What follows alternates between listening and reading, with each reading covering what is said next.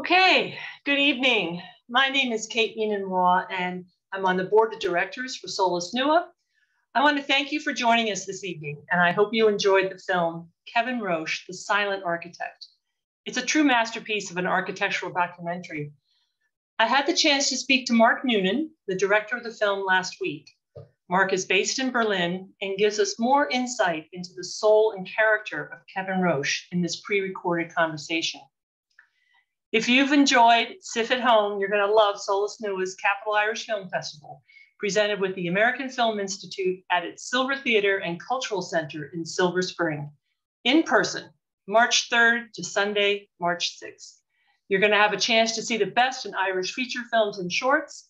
And this year, on March 4th of the festival, we are conferring the first Norman Houston Short Film Award, which honors our late friend, colleague, and director of the Northern Ireland Bureau, to the best short film from Northern Ireland. More about that and the schedule of films will be coming in this week. But passes are on sale now, so for more information, go to solasnua.org and make sure you're on our mailing list. And as always, be generous and hit the donate button. Your donation helps us pay our artists and producers involved in the programming. Now sit back, relax, and hear more about Kevin Roche, The Silent Architect. When the discussion is finished, the webinar will finish, and we will see you at the Capital Irish Film Festival soon. Thank you. Hello, and thank you for joining us. My name is Kevin Roche, and I'm on the board of Solas Nua. And tonight we have a pre-recorded discussion here with Mark Noonan, the director of a visually stunning film, Kevin Roche, The Quiet Architect. Mark is Berlin-based, and toward the end of the discussion, we'll certainly be able to hear from him about some of his new and ongoing projects. But tonight, let's dig in a little deeper about Mr. Roche, the architect. I will say that Mark is himself a graduate of the UCD architecture program, so it's particularly pertinent, I think, to look at this incredibly visual film about the work of an architect who may not be known to many people, but in fact, you have probably been in one of his buildings or know one of his buildings very well. Certainly the film points out iconic things such as the Ford Foundation Center in New York City, the Sackler Museum, and all the other 20th century additions to the Metropolitan Museum of Art, particularly that stunning room where the Temple of Dendur is exhibited. For our NYU followers, the Kimmel Student Center on the main NYU campus in New York City is also a Kevin Roche project. For our DC viewers, there are two large office complexes here in DC that are Kevin Roche projects. One is Station Place, which is next to Union Station, and the other is Capitol Crossing, which is only really a couple blocks away from Union Station. So Mark, if we could, let's just kind of dive right in. The Quiet Architect, he does say in the film that he's not a Starchitect, that he really wishes he had been a poet. He says because poets don't have clients, but I think he also has this sort of aesthetic that his buildings represent something different from what he came from in terms of his training. And we'll hopefully get into that a little bit more. But let's talk about the title, how you came upon the title and how the project as itself came about. Yeah, so maybe I'll start with how the project came about, because that kind of fed in then to how we decided on a title. So the project came about through a chance meeting in Berlin, actually, before I was living there, but when I was attending the Berlin Film Festival, which is one of the major film festivals in the world. And I happened to be having a dinner organised by the Irish Film Board, Screen Ireland, and I was seated beside a sales representative who distributed architectural documentaries. And he was super interested to discover that I was a qualified architect who had now become a filmmaker. And so we exchanged business cards. And then a few years later, I think around the occasion of Kevin's 90th birthday, he emailed me and asked me would I be interested in doing a film about Kevin. And I didn't really know that much about Kevin because his legacy is not that well known in Ireland, which is kind of tragic. And especially at UCD, you know, he was never mentioned. So I thought that was kind of fascinating. There was this kind of hidden architect who had went to America, you know, in his mid-20s and become a huge architectural icon worldwide. But he was very, very unknown in Ireland and kind of in Europe to that extent. So that's kind of how I kind of signed on to the project at a very early stage. And then through kind of the research and meeting Kevin and talking to his wife, Jane, and kind of, I suppose, immersing myself in him and his work, we decided The Quiet Architect was kind of apt. Number one, because it recalled the John Ford film, The Quiet Man, which is this kind of Irish-American, obviously, story told by an Irish-American filmmaker. Had that great connection between Ireland and America. But also, yeah, as you see from Kevin, from his interviews, and if you spend time with him, he's not a loud guy. He is very softly spoken. He's quite introspective. He definitely has the soul of a poet. So, you know, doesn't appear interested, did not appear interested in fame or his reputation or legacy. It's one of those things that really fascinated me was he really doesn't like talking about, you know, his legacy, about like what the buildings mean, you know, like after he's gone. It's really just, no, he moves on to the next building. He does the Ford Foundation and then he moves on to like the Oakland Museum, whatever. He doesn't sit around and go, wow, it's going to be there for, you know, 100 years after I'm gone or whatever it is. So it seemed pretty apt, the title, I think. Yeah, it's lovely. And it's lovely that we get to meet him. So the film that actually came out in 2017, I believe he was, 94 as you interviewed him. He passed away 2 years after the film came out in 2019, passed away at the age of 96. And I think one of the very poignant moments in the film is when you're interviewing both he and his wife, Jane, and he asks his wife, you know, what time is it?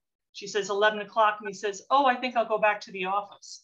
So this is obviously a man who at age 94, this quiet sort of icon builder and designer is just constantly working. And so how much of that ethos did you feel as you interviewed him, as you dug into the research? I mean, this is a man who lived and breathed his career, his avocation, his vocation, all of his life. Yeah, it's kind of fascinating. You know, I think I'm always fascinated by people who are passionate about something. I think we all have that we all respond to people who have a real interest, love, whatever it is, can really rub off on you. So I think Kevin's passion for his work, I mean, I don't know if I've ever seen anything quite as powerful. Like, he was really not interested in free time. You know, that thing that we all like to do. A lot of people like to play golf. A lot of people like to, you know, go to the gym or exercise or meet friends for dinner. He really didn't enjoy any of that. And it's kind of interesting. Well, I think it's an interesting way, though, to think about living. You know, if you don't have to retire, you know, if you love your work so much, which is what we're kind of, I'm pretty sure I was told as a youngster, you know, if you find a vocation that you love, you'll never work a day in your life. And I think Kevin really brought that home because he doesn't see it as work. You know, he goes to the office, and for him, it's not like going to a regular office because he's going there to think about design, to think about architecture, to solve a problem. And I mean, there's another side to that as well. You know, he does admit, you know, that he probably didn't spend as much time, you know, with his family as, you know, as he could have or as he should have. And that's a choice he made. You know, he chose to kind of surround himself with architecture, and that kind of, not that it was his priority, but it was up there with his family. So he was definitely a workaholic, you know, like 100%. But I just don't think he saw it in those terms, you know, because it just wasn't work. It was pure passion. And obviously we see his life partnership with Jane, who I believe is still living. And so how crucial was she in helping to draw him out and to get some of his voice and cooperation throughout the film?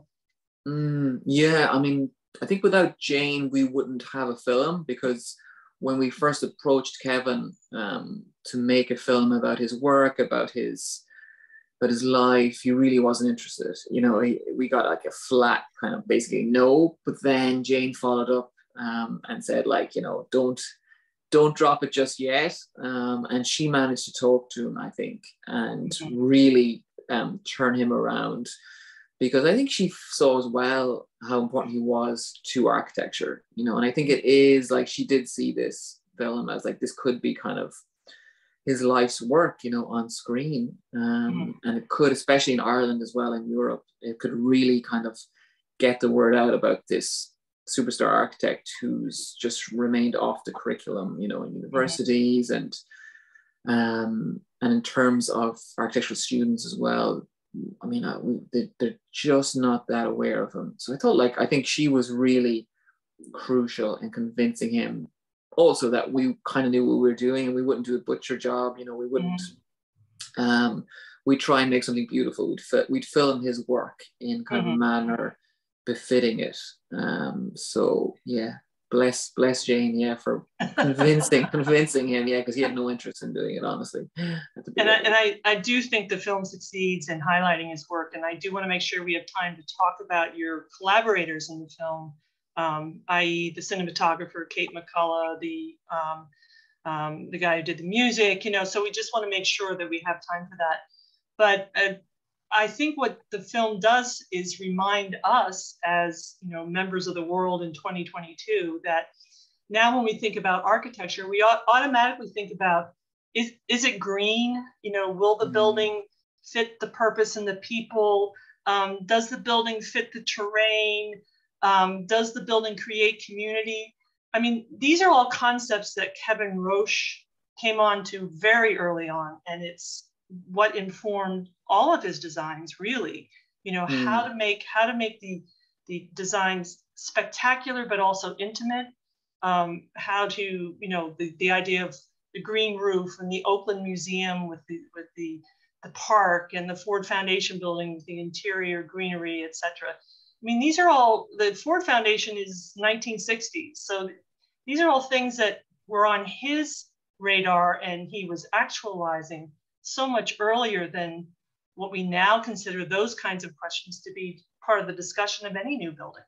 So yeah, he was really revolutionary, I think, in a way that I don't know if he's been given credit to in terms of the architectural legacy in general, especially of green architecture. And I think one of the things that he did that nobody else was doing at the time was thinking about that, the office worker. And he does, like, I think he does say in the film, you know, he has massive, huge sympathy for the office worker, the person who has to go and sit at a desk for 7, 8, 9, 10, 12 hours, you know, in a cubicle, no natural light, no greenery. And I think just by putting himself in the shoes of someone like that, he showed himself to be a hugely empathetic architect and really designed buildings for that office worker to improve their lives. Because I think he I don't know if he definitely worked in offices, but I feel like he was in circles where he heard about office workers, and I think talking to them when he was designing the buildings, because he did a huge amount of research and interviewing the people who were going to be using his buildings, which I don't think was that common at the time. Exactly, yeah. And I think he really started designing at a human level, even though the buildings are huge. You know, if you see some of these corporate HQs, they're really gigantic beasts of buildings, but at a human level, they really work. And it seems like the people who use them and work in them appreciate that consideration in terms of natural light and access to greenery and nature, and then the environmental stuff as well, like Ford Foundation, you know, using the gutters to collect rainwater so that they could water kind of the huge amounts of foliage with that as well. Yeah. It was something that kind of no one was doing at the time. So yeah. he was certainly ahead of the curve, I feel. And even something like his use of the old slide carousel projector to essentially sell his designs, pacing the potential client through each stage of what it would look like. You know, now the PowerPoint or the slide deck has become so ubiquitous, but the idea that he felt he had to allow the potential clients to see what the thinking was, what each layer would look like, and to essentially travel with a slide carousel. Yeah, I think that was another kind of aspect of Kevin's work where he was ahead of everyone else. And another aspect was that he really understood that a lot of clients can't read architectural drawings. And so he really started to push architectural models in a way that other people weren't doing as much, I think. And if you visit his office, we were fortunate to visit his office and see they have a huge model workshop. You know, half the office is dedicated to making, you know, architectural models, scale models, so that the client can really see themselves in the building, can see their workers in the building, understand how the building relates to the human level, and it gets it off the screen or off the piece of paper and brings the building alive. So I think the combination of his carousels, you know, his PowerPoint presentations and the models, it's why he was so successful. He got so many commissions, I think, by using these before other people could see their value. Yeah. So, you know, other than the challenge of getting a quiet architect to talk about himself, what were some of the other challenges in putting this film together? I think we had the obvious challenge of funding. You know, at the beginning, it's not kind of sexy subject, maybe, you know, people were not lining up with checkbooks open. So the funding was trickling in over, I think it was probably a period of about 3 years. You know, money was trickling in from various arts organizations, TV, you know, private donations. So that was the kind of a very obvious challenge. The other thing was kind of just his buildings are all around the world. So there was this challenge of, I think at least half our budget was just spent on kind of flying and accommodation to try and reach these buildings and research them. So we were trying not to turn up at buildings not having researched them a bit. Try and do like a recce so we understand what kind of equipment we'll need. And then obviously as well, he's done, I can't remember now, is it something like 200 buildings? You know, there's an enormous amount of buildings he's designed. So we had to whittle that down to less than 20. So we really had to pick and choose what were the key buildings in Kevin's life that are going to showcase what he means to the architectural world and to people in general. So that was another challenge. And then there's the other challenge of, I think, editing that all down, because we had a huge amount of footage and we're trying to make something that's digestible enough for people to engage with, and not make it a dry arts documentary. You know, make it playful, make it fun, make it cinematic, make it for non-architects also. Because I was trying to like imagine, of course, you know, my parents who are non-architects, you know, would they watch an architectural documentary? You know, what would have to be there to try and convince non-architects that this is worthwhile? You know, so to try to get the voice or the POV of non-architects in there a little bit, and convince them that architecture is worthwhile subject to spend 80 minutes of their time on. So there were other challenges as well, but they're the ones that come off the top of my head. I do want to talk about the Convention Centre in Dublin, but before that, just a comment that I particularly love that sequence where, for lack of a better term, it's a montage of many of his, what we in the States would call corporate campuses, you know, with outstanding music in the background, and maybe let's talk a little bit about the collaboration that you had with the cinematographer, Kate McCullough, the music, David Garrity.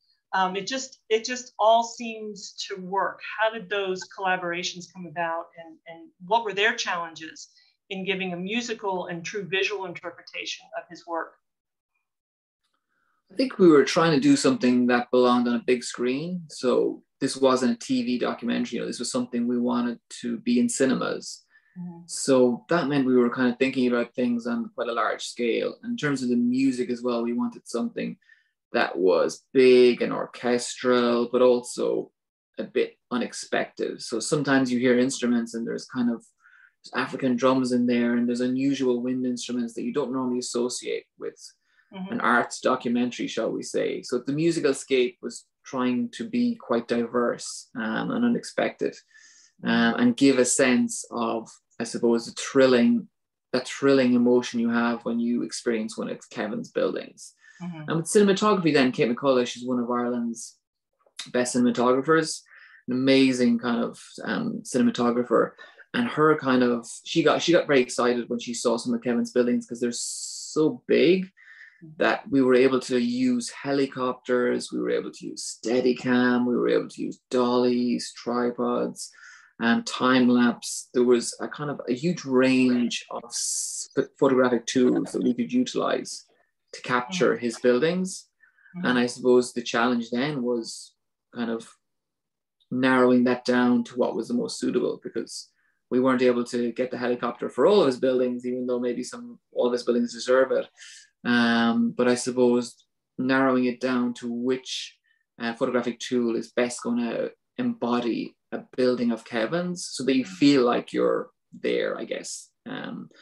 So that you feel like you're traveling through it. You know, a lot of times we're using a mobile camera to take you through the building and looking up and around, and I suppose try to bring Kevin's buildings into your home, really was that was our brief anyway, and I hope we kind of succeeded in some respects.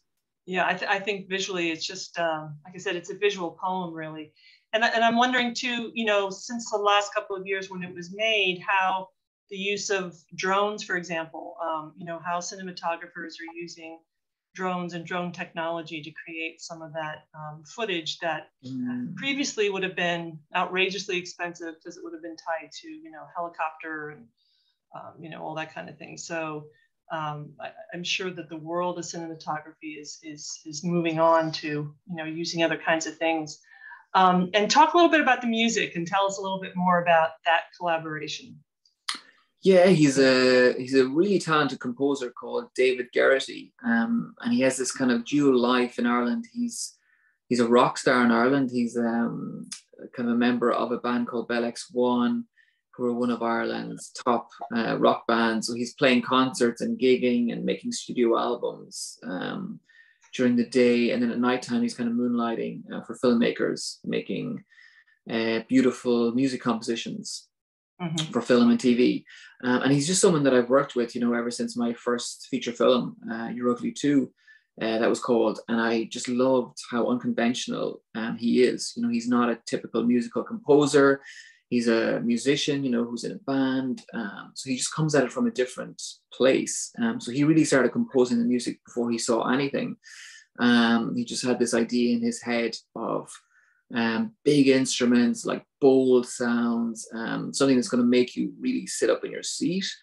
And he wanted the music to sit really beside the visuals. A lot of time we have music in films that sits under the music. Sorry, the music sits under the visuals, and it's very much trying not to interrupt the visual, like really just subtly complement it. But Dave really wanted to, I think, make it sit up and peak above the visuals sometimes. So sometimes the music can be really quite bold, which I really like, and it was a kind of a direction I encouraged him to pursue. So it's a musical kind of score now that sometimes I'll just put it on my stereo, because I find it so beautiful, even with the visual. I agree. I absolutely love the music. And I'm just going to also comment, I think probably one of the challenges you had was finding people who were really critical of Kevin Roche. There is the one gentleman who actually is in charge of doing a renovation of one of his projects, who, you know, lets us know that, oh, he may be quiet, but he's got a huge ego. But, you know, let's shift to the Convention Centre in Dublin, because it does appear, as we see in the film, that there is a little bit of a hot, cold feeling about that Convention Centre. And, you know, certainly, you know, having seen it and actually was inside of it, you know, I loved it, but talk that through a little bit, because I know it's not universally adored and loved in Dublin. So what was that process like, bringing the Dublin Convention Centre into this film that is so positive, Kevin Roche?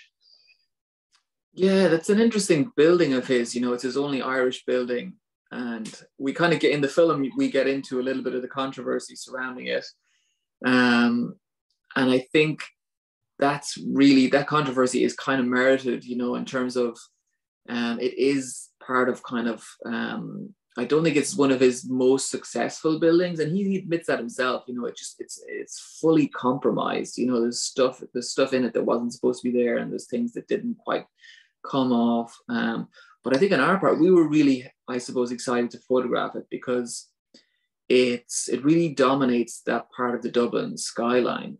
It's in this kind of Docklands IF financial district of Dublin. It sits alongside the river, and it's got quite a bold facade, particularly the front facade, and it's quite playful as well. You know, it doesn't appear like the normal drab convention centre in many other cities, but I think there was an element of sadness about it as well, because I think Kevin, he had tried to get a building done in Ireland before. You know, I think he had unsuccessfully been approached to build some, you know, numerous buildings in Ireland, but they hadn't come together. And I think that the fact that this was his only Irish building, and it took so long to make, I think he wasn't prepared for the Irish love of bureaucracy and our planning regulations, and so there was this really bittersweet, I think, nature to that building. And it's something that architects, you know, all of my architect friends, let's say, don't love it. You know, there was a bit of a snobbery about it. And I don't know, part of that might be that, you know, this kind of, you know, Irish Yank architect came in and took this huge commission. You know, there was a little bit of, I think, begrudgery from some architects in Dublin. And maybe part of it then might be that the building was a little bit compromised and didn't have that beautiful subtlety that a lot of Kevin's other buildings had. So yeah, it's one of those, I think you kind of have to go and visit it and make up your own mind. Because I I do enjoy it more than a lot of my architectural friends, shall we say, but I still kind of look at it and think it's not his number one building, shall we say. And it's interesting, I hadn't thought about that concept of, you know, he left Ireland, he made his name in the United States, and then here he is coming back, really taking on a major commission in Dublin, Invisible Dublin, and was that somehow tied into that 10-year process? Who knows? Yeah. So, you know, let's, so what else are you working on right now? You tell us, you know, I know you're Berlin based. What are some of the things you have on the boards that we can look forward to in the future? So I've got, I'm kind of in early development of another documentary about art and culture, I guess. And that's about artists who fail. So I'm really interested in the world of artists who give up or fail or have day jobs. That's something I'm kind of just started to work on. And then my day job really is I direct TV in Ireland, which is another thing that occupies my time. And I'm also working on a book adaptation. So it's a Cork novel where Kevin was originally from, actually. A Cork novel called This Is the Country, which is a dramatic fiction thriller, hoping to film that this year. And then a couple of other TV and film projects in development with Screen Ireland, because I write as well, so I'm kind of a writer and director. So that's keeping my plate. And I teach film as well in a Berlin English language third level institution. So that leaves me, about new projects, but leave me busy. Yeah, and that keeps you pretty busy. Just another thought that's come into my mind. Did you get a sense from Kevin in working with him, the degree to which he would return to Ireland, either as, you know, a vacation or how much did he keep his direct connection to Ireland? Obviously, he would have had some family, etc. Did you get any sense of that? Yeah, a little bit. I think before he got into his 90s, late 80s, he was traveling pretty regularly to Ireland. I think there was a connection. But I think as soon as he got kind of, late 80s, I think it was, he tried not to travel as much on planes. And that trip to Ireland became less frequent. But I know he did say that he liked to go on Google Maps and like go around his old childhood town in Cork and even his childhood house. And he was kind of like, for him, like technology was this amazing way to travel without getting on a plane. Because I think he was quite nostalgic about his roots and where he was from. Because I think he was 26 when he left Ireland. So he was definitely long enough in Ireland for his Irish identity to be fully formed. But I think he just loved America so much that, he definitely, I mean, it's in the film. He has this great take on nationality and whether he considers himself Irish or American. And there's this thing about, like, you know, borders, like we're human at the end of the day, which I thought it was one of his nicest takes, I have to say. Yeah. And I also thought it was so incredibly bold of him to read a very critical letter during his awarding of, when he was awarded the Pritzker Prize, which is, you know, one of the kind of highlight prizes for architects. And he reads a letter of a woman who just goes on and on about how he's soulless and his buildings are soulless. And then he kind of drops the mic and he walks away. So it tells so much about his personality. Yeah, it's an acceptance speech you'll never see anyone else do. It really, it's worth watching the whole thing. It's amazing. That was really quite good. Yeah. So again, you know, what else do you want to tell us about this film and aspects of this film? The cinematography and the music, I do hope in your future projects you get a chance to work with Kate and the musician again. And what else do you want to fill in for us?